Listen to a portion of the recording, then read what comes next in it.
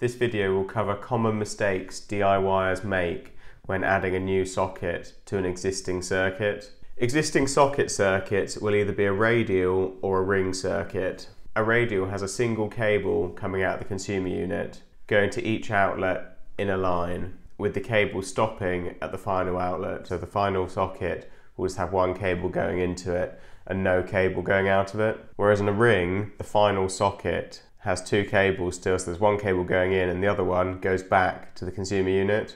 Ring circuits came in during the Second World War when the UK government mandated their use in order to save copper, as they enabled people to put a higher current through a 2.5mm cable than it was actually rated for. Now, 2.5mm cable is typically rated at 20 amps, as you need to make allowances and derate the cable depending on the run. So just clipped in free air, 2.5mm cable is rated at 27 amps, but if it's run through insulation, the safe rating falls to 17 amps or even 13 amps. Ring circuits are typically on 32 amp breakers, so you would think that this would exceed the safe load on the cable, but as the current has two legs or paths to travel along, the chance of any individual leg exceeding 20 amps is low, as the load is split across the two directions. This is the theory anyway. In reality, the load does not split evenly. This is why the rules for ring circuits state that the cable rating must be no less than 2/3 of the rating of the protective device, being the breaker. So say if you took 2/3 of 32 amps, a 32 amp circuit, that would give you about 21 amps, which is approximately your cable rating for a 2.5mm cable. The problem with ring circuits comes when you get a break in the ring. In my experience, breaks are usually loose cables coming out of the back of sockets where people haven't done the screws up tight enough. In a scenario where only one cable has come out of the back of the socket but the other one is still in there making contact, you won't notice any issues with any of your sockets. They will all still work perfectly, but you'll actually have a break in that ring. Now, in the scenario where you've got a ring and you've got a break in the ring, your socket tester like this will still show up as no issues. Whereas if you've got a break in a radial circuit, the error is immediately obvious. This is because there's only one path back to the consumer unit, you haven't got two paths.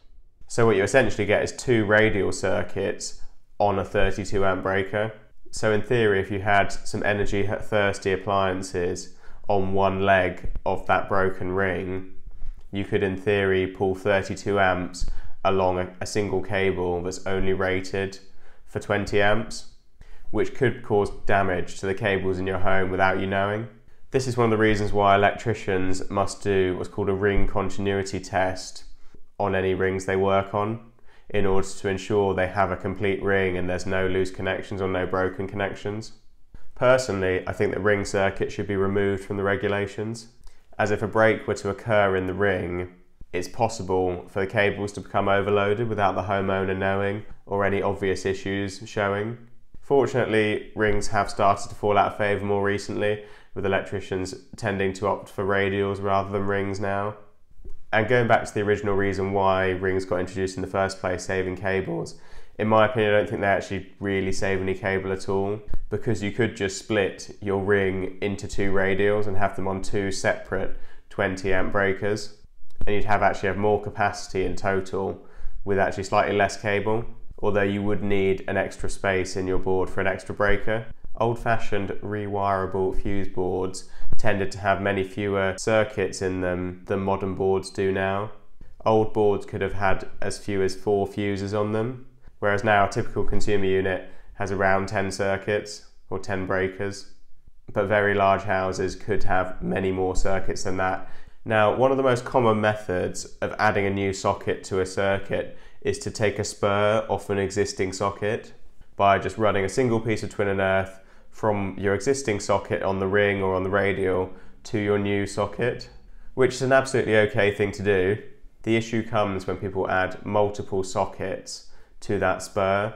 This is because 2.5mm cable is typically rated at a maximum current of 27 amps. So if you have a double socket with two 13 amp appliances plugged in theory, the maximum current you'll be pulling through that single piece of cable is 26 amps, and for something that's probably rated at a max of 27 amps, that's absolutely fine. However, if you were to put a second socket off that spur, you could in theory plug up to 52 amps worth of appliances into those 4 sockets, 4 times 13. Now rings are typically on 32 amp breakers, so you'd never be pulling 52 amps through that spur, but in theory you could pull 32 amps through it, which would exceed the max rating of that cable of 27 amps and ultimately could cause damage to the cables. The regs state that you can't have more than 1 single or double socket on a spur off a ring like this. You might think it would be okay to put 2 single sockets off a spur, because in theory you wouldn't be exceeding your 26 amps, but the regulations removed this allowance in the 1970s. Reason being, there was a risk that people would down the line convert those single sockets into doubles, and then you would have potentially 2 doubles on a single spur. If you do need to add multiple sockets to a spur, you could use a fused connection unit, or FCU, or fused spur. This essentially limits the current on the spur to 13 amps. Then you could add multiple sockets daisy chained off that fused spur. However, you'd only be able to plug in low power appliances into those sockets because you're always going to be capped at that 13 amps because that's what the fuse will be rated for in the fused spur. But unless you've got heaters to plug in, most appliances these days are fairly low power, so that would be absolutely fine. The next error is using cable that is too thin to be used on socket circuits. Now lighting circuits typically use 1.5mm cable or even 1mm cable, whereas sockets it's typically 2.5mm cable. Now the thicker a cable is, the more current it can carry. Lighting circuits don't need much current carrying capacity, as lights just don't use much power, whereas socket circuits must use at least 2.5mm cable. So wiring to any additional sockets needs to also be using 2.5mm cable in order to be compliant and safe. The next error is taking a spur off your oven or shower radial. You might need a socket somewhere where there isn't another socket easily accessible, but there might be an oven or a shower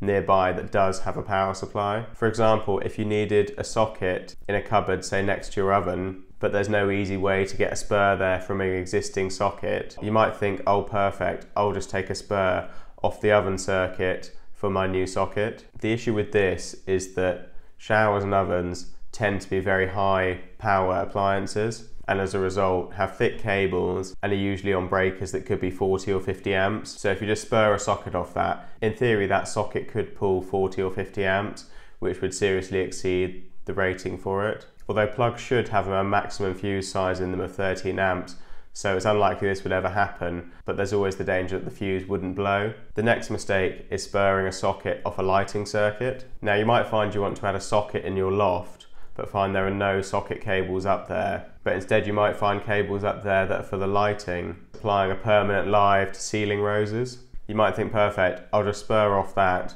for my socket in the loft. However, this isn't okay. Lighting cables are designed for much lower current than sockets, with thinner cables, typically 1mm or 1.5mm, and breakers on lighting circuits are typically 3 to 6 amps. So whilst those breakers would likely protect the cable from any damage, people could have put an inappropriate fuse wire in a rewirable fuse, or worse, just use a piece of copper wire in a rewirable fuse, or the MCB could fail. So you could still pull much more current through those cables than they're rated for by putting a socket on a lighting circuit. In this scenario where you need a socket in your loft but have no cables up there for sockets, I would suggest finding an existing socket somewhere else in the house that's on an exterior wall, then drill a hole through the back of that socket to outside, then run a spur off that socket up the outside of the house and into the loft. However, be sure to not use regular grey twin and earth, as this is not rated for exterior use. Over time, the PVC sheathing will degrade in the UV. Also be sure to add a drip loop so you don't have any water just running down into your wall. The next mistake is people running cables outside of zones. There are prescribed wiring zones in houses to try and mitigate the risk of people accidentally drilling into a wall into a live cable. Cables should only be run horizontally or vertically from sockets and light switches, or in corners of rooms. This way people know where to expect them to be and to not drill in those places. If you run cables diagonally buried in plaster, people won't know they're there and won't expect them to be there, and as a result may drill into them accidentally. Next mistake is not using safe plates when running cables through joists or studs. Safe plates prevent screws or nails accidentally piercing a cable when someone's screwing or nailing into a stud or a joist. These are inexpensive and easy to fit, and in my opinion, an essential item to use when running new cables or pipework through joists or stud walls. I hope you enjoyed this video. Thank you for watching. Please like and subscribe for more.